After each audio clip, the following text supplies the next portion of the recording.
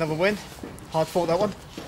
Yeah, it's never going to be easy. Fair play to Guernsey. I thought they came in, they made it very, very difficult for us. I was disappointed with the way we passed the ball today at times.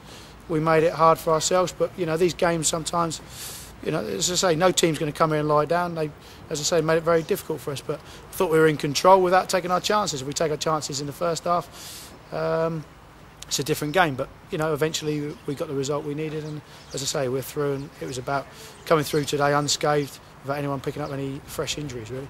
Tactical substitution in the end to get that result. Say tactical substitution. It was one of them. I didn't really want. Wes has had a bit of a bad back. I didn't really want him to play too long today. Manny again. I didn't want him to play too long, so I just left them a little bit longer than probably what I wanted. But it's important just get minutes under the belt for people. So we're through. It's a game of football, and wasn't ideal today, as I say, losing another league game. But you just get on with it, and hopefully.